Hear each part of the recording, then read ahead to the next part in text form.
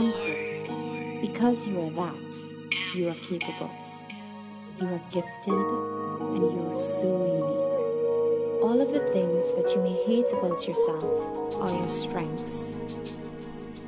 It's okay to be soft. It's okay to be opinionated. It's okay to be different. And it's so okay to just be you. The world awaits to receive you.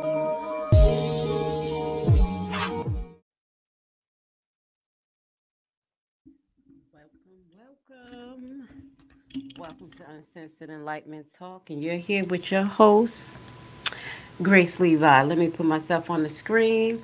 Today, we're going to be doing a reaction video. Hey, y'all. You're here with your host, GRACELEVI, and today we're going to be doing a reaction video. So, y'all know how my camera's set up. I'm going to, make myself small on the screen. And what we're going to be reacting to today is a few clips that was actually off of Lawyer for Workers. Okay, as you see, we just released a video that highlighted a few series of Instagram posts from him. So if you want to keep track of the case, he is on it. Go to his Instagram page. He also has a subscriber only. You can find out about that. But right now, what we're going to talk about is actually what he asks. And the question he asks is, why is the judge actually singing the lyrics, using the lyrics, and some other things? So let's address this tonight. We're going to play this together. We're going to play it. We'll add it the judge. And I want to make sure that y'all able to hear it. I hope you guys are having a wonderful evening. I hope y'all like some of the videos that I've been dropping. Shout out to all of, the people who I've been dropping content about. I have no bias against you. I don't know you. But what I will say is that anything that I said comes from love and compassion and truth. At the end of the day, in Uncensored Enlightenment Talk, our goal is to uplift the conversation in the Black community and start to see it from another perspective. Because I noticed that we have a lot of low vibrational nonsense that's going on. And the perspective is picked up and continued to be spread just like toxicity. I might like that word. But just like a virus, okay? And we need to understand that we, one, all need to have discernment based on the information that we see, and definitely when it pertains to the Black community and our brown melanated sons being arrested. Now, what I will say, me coming from Newark, New Jersey, and me having an inside ear about this case, and, I don't know the individuals on a one-on-one basis that has these RICO charges, but I know of some of these individuals and people who know of them who are being charged. And a lot of these individuals are from Newark, New Jersey, and connected to Atlanta as well. And this is one of the things that I was talking about. Coming from Newark and coming up to Atlanta, I'm like, oh my goodness, the gangs followed us. So everything that I'm saying is this coming from a non-biased perspective, just looking at our community, looking at the way the judge is handling things. This is where it's coming from. But I do know what's going on in our Black community, and I am going to address it through the commentary. So let's get this reaction video started. Know a little bit about this case, but it would be a violation for you to discuss this case amongst yourselves while you're sitting here, while you're going to the bathroom, when you get released to go to your vehicles, in small groups, when you come home, when you're coming in, when you're going up the elevator. It would be a violation for you to discuss this matter until such time as I authorize you to do that. Now, you're probably saying, he'll never know, bump him. Oh, I find out because people tend to snitch on one another. And then, I didn't ask you all for your comments. Ms. Fagan, it's very unprofessional. But people tell on one another. The judge knew. So the lawyer, he's going to go into what the judge did and what happened, and then I'm going to give my commentary behind it. He messed up, and he responds by lashing out at the people who are responding to him messing up. As a judge, you're supposed to be impartial. You're not supposed to be signaling to the jury in any way, shape, or form how you come out on the ultimate question, which is the guilt of the defendants. In your first couple of statements to these jurors, if you use the word snitch and then you start saying things like, hey, you know, people tend to snitch, it happens, it always comes out, what are you suggesting? You're suggesting that in a case where cooperators are present, that's an indication of it should not happen. You should not use that word. He knows he's not supposed to use that word. I hope that the defense is actively, I can't believe they did that. I really hope the defense is actively employing attorneys who are constitutional lawyers, people who look at due process, people who consider issues like how do you present a trial with this many witnesses to a jury? How do you present a trial where this much information has been leaked out to the media by the prosecutors on purpose? How do you present a trial when so much of the evidence is extracted under the threat of infinite detention, indefinite detention? How do you go forward with the trial when in just the first couple of statements to jurors, the judge is out here talking about, hey, people always snitch? I hope that there are constitutional lawyers and scholars being employed by the defense looking at these issues. We'll follow on along with the rest of the YSL trial. Snitching, just go ahead, throw that word. All right, so I'm just going to stop right there before we move on to the next part, because he has a question that he want to ask and I want to answer that. So from my perspective, just researching law, I'm not a lawyer, but I am a legal nursing consultant. I love to research law. If y'all got to know me, I got other platforms, and I'm a geek for this stuff. But what I got from the actual judge saying that, one, the problem is that that's not a common word that's used in court, snitching. So they know within this whole court proceedings, they're using hip hop lingo, lyrics, and things like that. So they're going to be having to define these words. So because that's not a common word that the judge will use, and they know that that's going to be a term that needs to be defined within the court proceedings, this is why the defense is like, wait, you're wrong. And then the judge had the nerve to be arrogant and say, hey, you're talking out of term. And this is my stance when it comes to court. I've been in court. I mean, as far as myself, representing myself, watching court cases, and what I see is literally when people are not in the court, and even when we are in the court, you have the judge and a prosecutor acting like they're friends. Everyone is just like, was at the cookout last week, and that is not how it's supposed to be. I know people think like, hey, well, the prosecutor worked for the judge. Actually, the prosecutor works for the state. Actually, work for the county. They work for the city, whoever that solicitor is. The judge is supposed to be non-partial, non-biased. So when you have a judge saying, hey, that's my prosecutor, that's not your prosecutor. Now you have put yourself in a term of possessing and having a direct relationship with this counsel, which is a conflict of interest.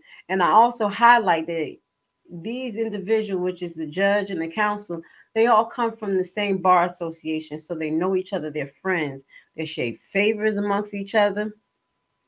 If you have a higher ranking, meaning that, you had a lot of cases come in here, you did a lot of favors for people, your case may be heard before other lawyers, you may be able to work out deals better with the judge. And this is how the back workings of the court work. You may not like it. You may say, no, this is America. We have justice. We're going to go a little bit into the Tory Lanez verdict, because you see that I made a video talking about, how I felt like it was going to be a mistrial, because I still have a perspective of what justice is supposed to be. But from what really goes on, we know that it's not going to happen. Whatever the court wants to obscure, hold evidence, it will not be submitted. Judges become very hostile with parties that they don't like.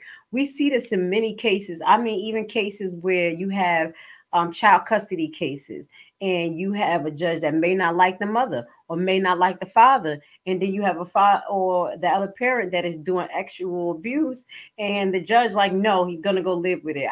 We're going to talk about a story like that, where that happened, and it happens plenty of times, and it just shows that some of our judges are not acting in the capacity of being non-biased and having the best interest in mind of the whole state, actually following along with constitutional law, as he says. The reason why some people get off on cases, because when they actually go to appeal it, they're going to appeal at a higher level to do constitutional challenges. They're not going to just they're not going to be able to add more things to the case. If they're going to take it to a higher court, everything that was submitted evidence is the evidence that's going to be submitted to the court, the higher court. The higher court goal is to determine if it's any other procedure issues or constitutional issues that could be challenged with the actual proceedings. Okay. And that's where you take it to the higher court. Okay. So with that goes to stay, especially if you lose trial. Now, if you win, they could come and retry you again. They ain't take you to higher court. They're taking you back to the same court. So guys, we got to understand how the process work, kind of what it really supposed to be. We got a lot of commentary out there. A lot of us brown melanated people like, no, that's just the way it is. And da da da da. Now, what I will say is that the actions that they're trying these people for, in my opinion, I'm not going to say they didn't do it. We know that hip hop is toxic. We know that it is doing something to the Black community as far as mentality, as far as stunning our kids' growth by making them just focus on this particular industry. And all our kids think they're going to be rappers and stars. We literally may not even have people who are going to be engineers, doctors, and things like that. These are things that we need to pay attention to. So there is an influence that's pretty toxic on the Black community. But hip hop started out in the heart. Okay. All right. I ain't such a shrew. I'm born in Brooklyn. My dad used to be a DJ, still is my he loved it. So I grew up under music. Me and him used to have the Run DMC, Adidas outfits on matching back in the day when I was a little girl. So I understand hip hop. I understand music. I love to play it. You're going to see me playing some music. We're going to start a little music thing going on here. I'm not going to blow it up real quick, but we're going to see. We're going to be sharing content creators that you have never heard of, good music, things like that. So I just want you to understand that I'm not here trying to badger these people, these young Black men, but I will say, coming from Newark, I know what they did. I know how they destroyed. And it wasn't just Young Gunna and his people coming over or whatever. This has been going on, but he introduced more of the demon time. Continue. But I think what lured him to Newark as well is because we had that drill music, because drill music really, really started out in the heart of Newark and urbanized areas such as that. And that drill music, I will say, is so many notifications. I do apologize. That drill music, I will say, is themed by the devil. I mean, you seeing the waving of guns in the air and the screen like this, and it is heart wrenching. Like, I just knew I had to get out of Newark. It was just done. Just killing people who were totally innocent. And then I'm going to go into what he's talking about after this. But before I do that, I'm going to tell y'all about the perspective of the judge and what he was doing. Now, if y'all know anything about the 48 laws of power, he used some of those tactics to kind of get the jury in the court in the mindset of what he wants. Okay. But what I can say is with the killing in Newark, it's totally out of hand. I mean, literally, it's this gentleman, God rest his soul, named Oogie. And from the name Oogie, y'all got to know that Oogie was a lower functional person, but he could function. He was just a sweetheart. And, about 2 years ago, found out that they murdered him. And it was like, no reason why. This boy doesn't fight nobody. He literally go to cookouts and dance and do his, thing. He literally, you can see that he is more than low functional. No one will feel a threat. That's how bad certain urbanized areas have gotten. Okay, so we got to understand the depths of this. And this is what they're going to use as a catalyst to take down hip hop. So we're going to go more into this, is like to figure out like why are they using these hip hop lyrics in their cases, and half of them don't even understand the lyrics. So before we go into that, I want to go into some of the concepts that I pulled because I had to remember because I have read the book, The 48 Laws of Power. And I'm going to be honest, when I read the book, I was like, oh, this are the devil. Oh, oh. But I love to read, so I had to see. You always got to know what the enemy doing. You always got to know how to trickery go. But the judge basically used law 3, concealing your intentions, because just by him just coming out saying, hey, snitching is this, don't go on the elevator, somebody gonna snitch on you if you go talking. He's using like he concealed his intentions by directing that conversation in that manner. He could have said it the same way he usually say it, that you cannot talk about the case anywhere outside of this court, or you will be taken off the jury thing, da da da da, ya, blah blah blah. Okay, so he used concealing your intentions. He went on to power number 3, using selective honesty to disarm your victim. And the reason why I say selective honesty, because he honestly knows that he doesn't supposed to use those terms.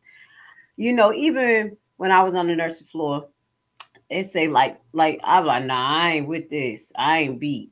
And they'll look at me like, what? Like they'll look at it like, oh, she's being ghetto. Oh, that's unprofessional. Because there's just certain words you just use that you certain places that you don't use.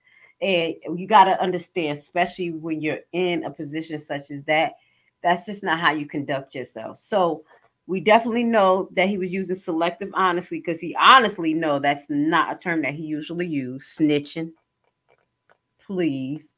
And if he does, he don't do it at work. 31. Controlling the opposition by getting the others to play the cards that you dealt. So he dealt that card already. It's already there. It's already in the juror's mind. Snitching. They're going to hear this so much. And if we have a trial with 300 witnesses, and I'm going to address that because first and foremost, it ain't going to be 300 witnesses.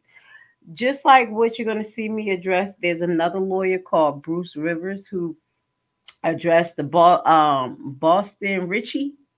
I'm going to Boston Richie because they're calling him a snitch too. This snitch shit ain't no joke. You can't be calling people snitches and thinking that it's just okay and it's just social media rant. It is dangerous. So we're gonna go into Boss Richie probably sometime this week. Release another reaction video to you about that, because at the end of the day, our Black community needs to just stop taking things and just running with it. We have to read. We have to read. We have to research. We cannot just listen to someone who has a Instagram or YouTube page and say this is what it is. Information, take the best out of it, leave the worst, and then go add that to another piece of information. It's not, everything is golden, so this is why we have our commentary and add more commentary onto it, so you can have a collective perspective and make your own judgment. That's the most important thing that I can always stress and suggest to my Black community. Have your own opinion. If I mean, have your own opinion so much that you just go opposition to somebody. Like, no. Just try it. Just try it. Because we have to stop following idolism. All right. So the next law of power that the judge used was disarming and infiltrating with minor effects of communication. You get it? So I went over a little bit. I wanted to just talk about the 48 powers of law. I keep calling it 48 powers of law because that's how I have remembered it, but it's the 48 laws of power. And people read that like, yeah, that's good. That was a good book. That shit is demonic. And I would say read it with discernment. And if you apply these laws of the 48 powers, just know that some of them are not under the best realms of God. Just know that it's against people. But you should understand them because we have a lot of manipulators. And I think we have a lot of content creators on these YouTube streets who read that book.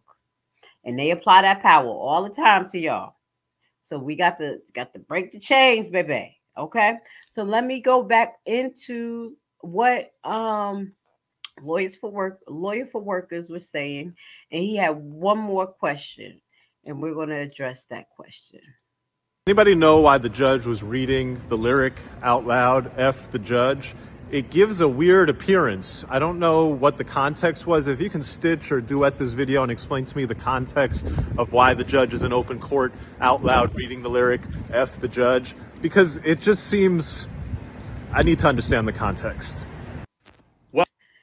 It just seems freaking weird and ridiculous. At the end of the day, this is opening statements, and you, the judge, shouldn't even be making long opening statements like this. That's first and foremost. If anybody know court proceedings, you'll be like, what is going on here? Because it's the prosecutor against the defense. They're going to have their opening statements. The judge will set the rules down like he was supposed to, and this, that, and the third. That is all. That is all he's supposed to do, and he's supposed to be the referee. If they come out of terms in their opening statement, somebody object, he say overrule, he say sustain. That is the judge's position. That's why this lawyer said that is so crazy and it's out of pocket, because it looks like they're acting as if like it's a kangaroo court. Only certain people understand what that is, but go look up the word kangaroo court. Literally not following the right proceedings, doing what you want to do, and applying anything. I forgot the Black Panther's name, but it was a Black Panther who was being charged with something, and because he kept talking, they literally taped his mouth. Okay, we're gonna find that. We're gonna do a video about that for you guys, just to bring that back up, you know. And that was beyond unconstitutional, unhumane, and literally a kangaroo court. You don't have rights to do that. What the judge have right to do is to held the person in contempt and take them out of court, and they can move forward with the proceedings, even though that's not copacetic, but you can't do that. So that's considered kangaroo court beyond any gross measures. I just had to bring that story up because that's how they do us. This is how they do us in court. And I remind you at the beginning of the commentary, I don't want y'all to think that I'm just like for the hood, for the gang, for the violence. It's not that. But it's the fact that people rely on this court system and believe in the court system. They believe in it. And I ain't going to say we, because I don't. They believe in the court system. And it severely obscured the judgment of people and the way things are supposed to go. When you literally see the case of Tory Lanez, when we go back into it, some of the things, it was so obscure. The whole idea of having a court case and the end result is supposed to be equivalent to no reasonable doubt, point blank period. No one's supposed to have any doubt that you did this. If it's a doubt, you have to hold the person not guilty. That's supposed to be in the judge's actually opening statements. That's what the judge supposed to say. Not if somebody snitching and knowing that these people out there here snitching for the next 6 months and it's going to be drilled down their throat. And one of the questions that he mentioned in the video that we released at 7 p.m. was, how is people going to sit there for all of this time, commit at least 6 months or so to a case, don't go to work? And this is why it's hard for people to do jury duty, because first, they don't pay. So the judge and all of these people get all these hundreds of thousands of dollars circulating money in the background. We ain't going to talk about that. And then you got these jurors here talking about, we got to come out there and try these cases and listen to these things, and you make a 50 cents an hour. So you know these people ain't gonna be able, they're not gonna do it. And if they do it, they're gonna rush to make such a decision at the end because they're gonna want to be gone. I have had that done to me where I had a case where I knew I was supposed to win. The judge, when I was found guilty for this damn running the stop sign ticket, because I fight everything.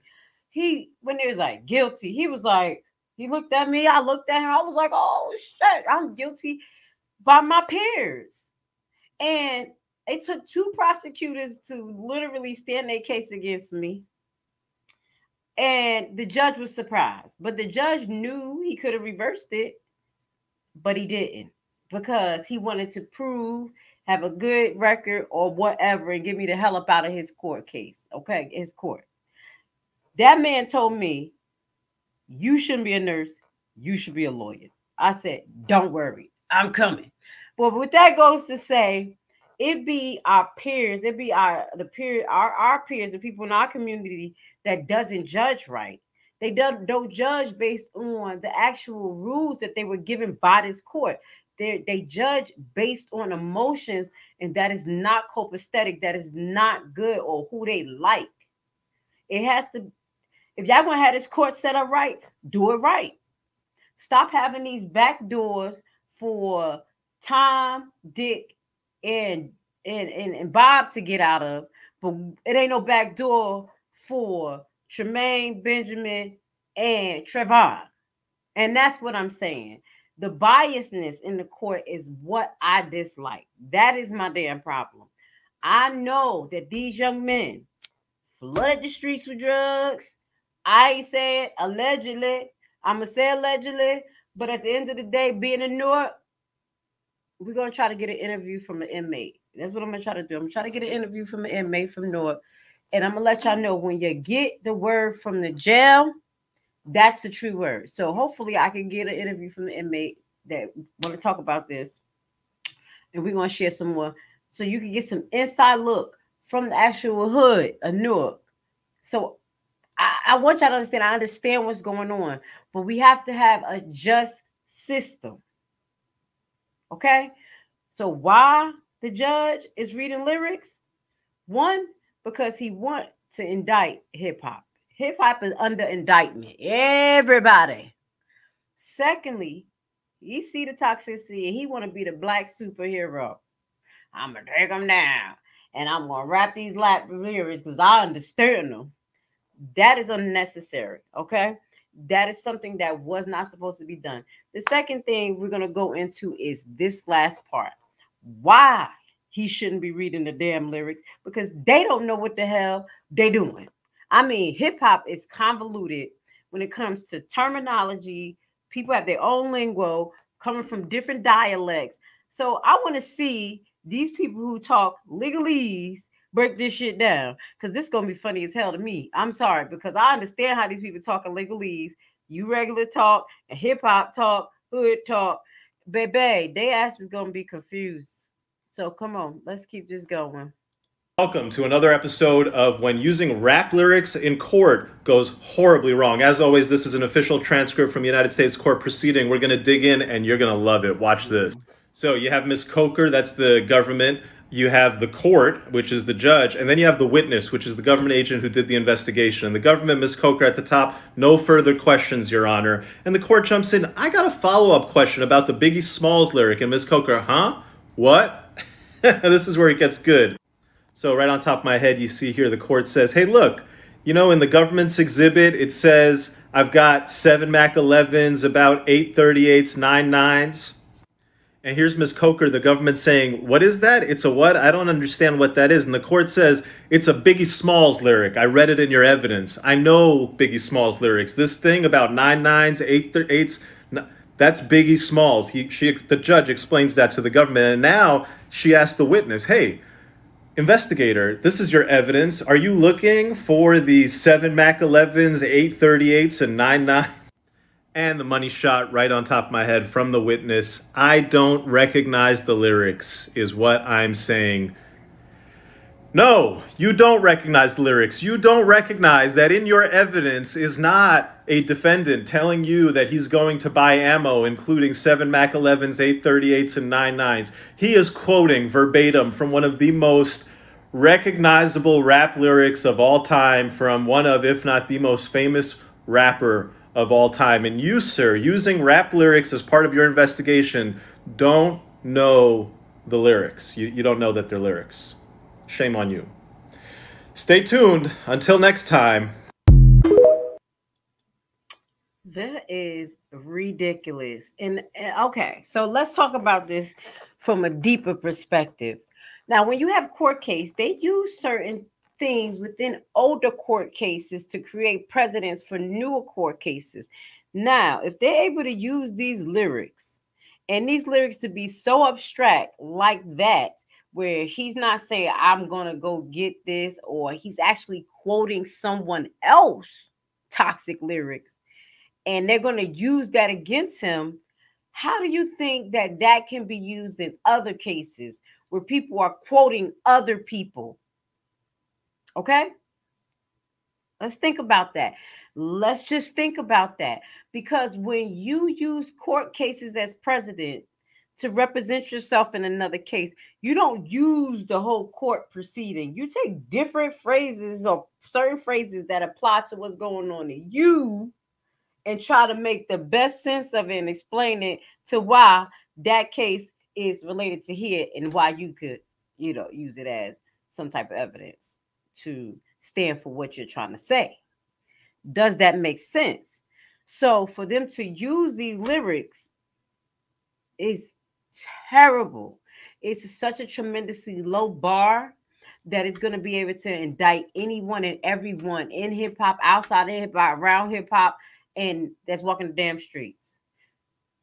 Quote your mama wrong and let it be something that they can say they're going to use in court because that's what you meant, because you repeated it, because that's what it sounds like. That's what it sounds like. Just by quoting that specific Biggie verse. Now the judge called it out because he's like, that's a Biggie verse. That ain't his. He told you the judge know hip hop. He must be a hip hop fan.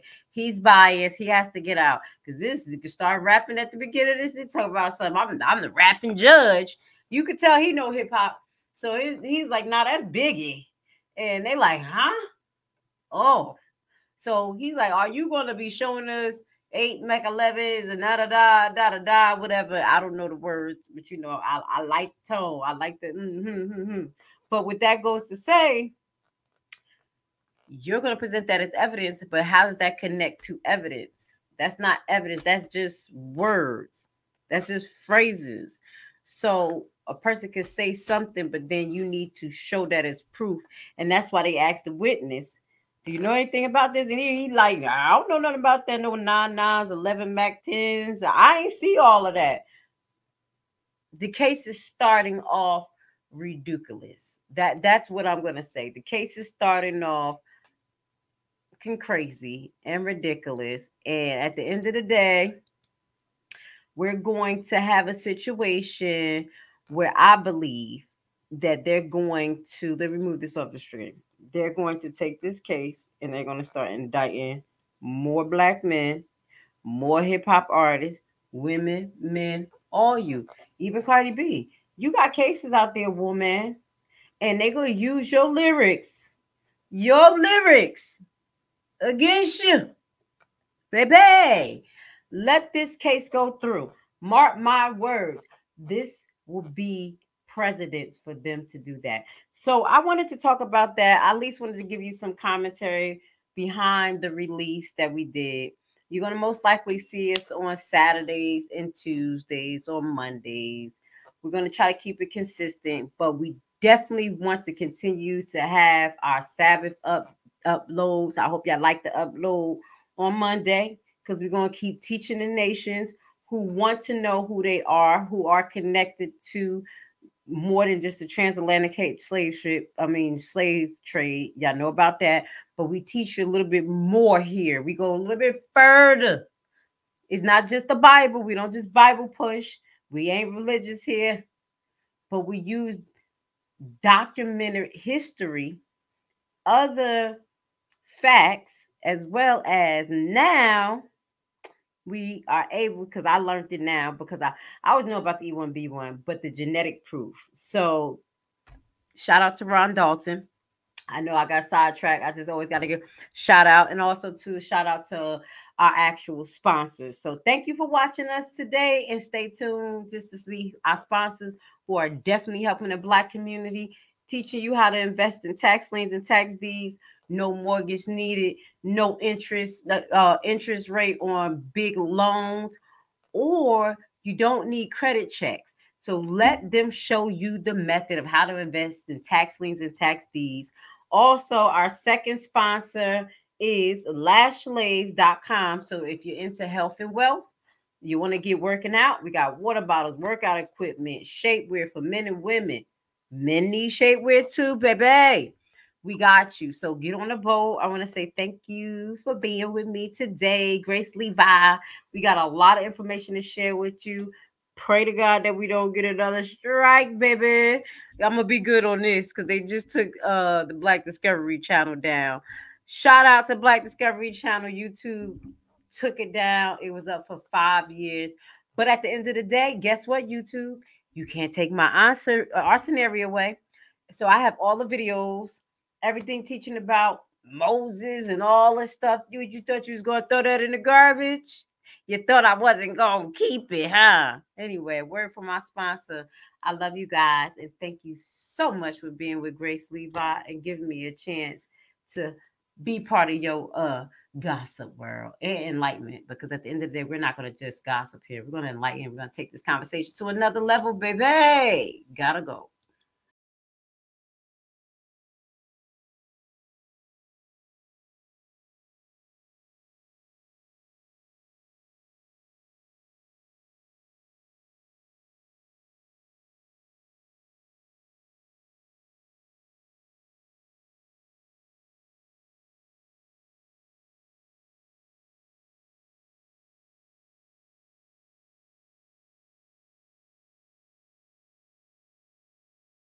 Would you like to learn a brand new and innovative way to invest your extra money that has a low barrier to entry and low competition? What if I told you that it is a guaranteed method to get up to 18 to 20% return on your investment? Tax lien and deed purchasing is the only way to get into the real estate market through the back door. No credit and no loans needed. This method isn't commonly taught, and therefore the competition is very low, for now. Put together a 14-hour info-packed course which will teach you everything you'll need to know to get started. Learn at your own pace, step-by-step guided video and aids to start you on the TLC deed investment process. The course offers many learning tools for new investors, helping ensure you safely invest in tax liens and deeds. Contact us today and join the buyback team.